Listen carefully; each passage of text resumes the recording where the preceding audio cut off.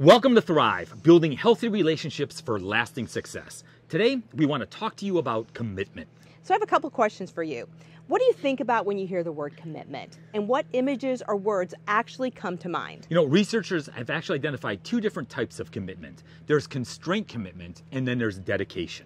In Matthew chapter 19, some Pharisees came to Jesus to test him. They asked, "Is it lawful for a man to divorce his wife for any and every reason? Haven't you read that at the beginning the Creator made them male and female and said, 'For this reason, a man will leave his father and mother and be united to his wife, and the two will become one flesh. So there are no longer two, but one.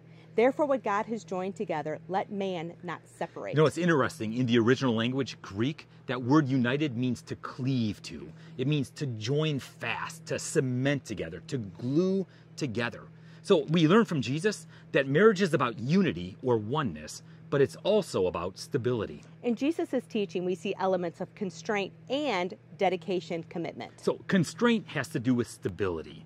Dedication has to do with the depth of a relationship. So some examples of constraint commitment would actually include social pressure. Your family or your friends don't want you to separate or divorce, so it keeps the relationship together. Financial pressures. Maybe you're afraid that you can't make it financially on your own. Or maybe you're watching out for the welfare of children. Or maybe the termination procedures, hiring an attorney and filing for divorce, it's expensive and it's a hassle.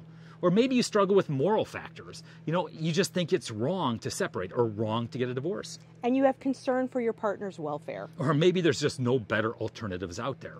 But dedicated couples, they show agape love toward each other. Now, agape love is the highest form of love. Agape love is a self-sacrificing kind of love. It intentionally desires the highest good for the other person. Dedicated couples show a greater sense of a relationship agenda.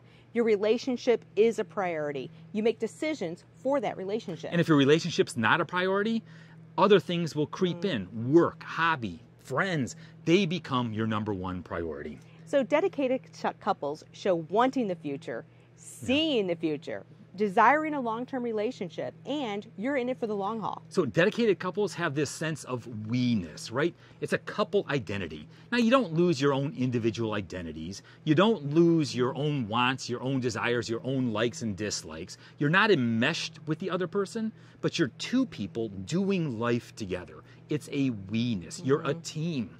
Dedicated couples show priority for the relationship. So in other words, greater priority is given to the marriage and to your spouse. And dedicated couples show satisfaction with sacrifice for each other.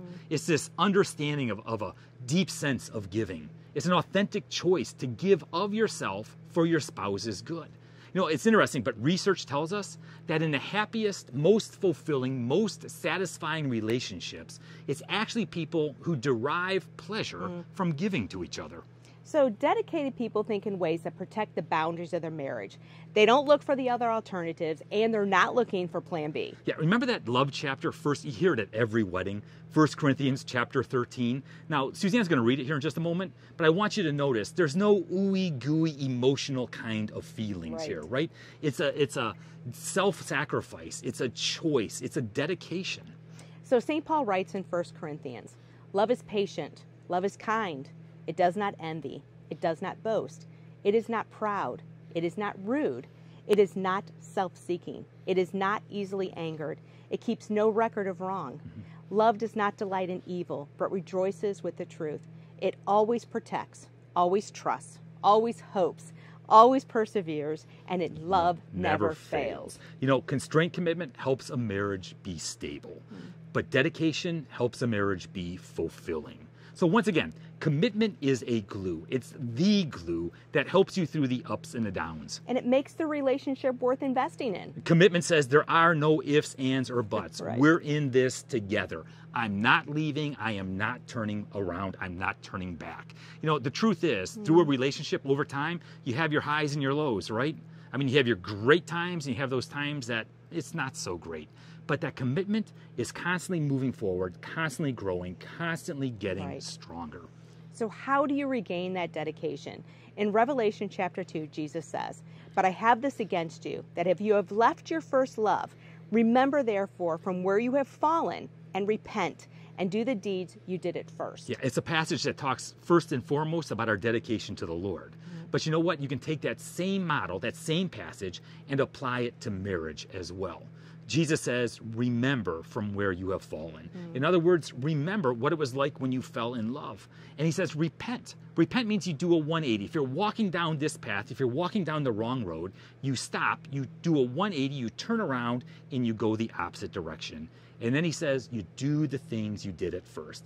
I tell couples that all the time. Right. If you're struggling, if you're looking to regain your dedication, your commitment to each other, do that which you did at first. I mean, think back to when you were dating. What did you do? Do more of it. It worked the first time. It's going to work again. So making your relationship a priority, my friends, it's a choice. It's your choice. But the choice to rededicate yourself, to strengthen your commitment, it's a choice that's going to pay off in dividends. Hey, you have a great day. God bless and live love.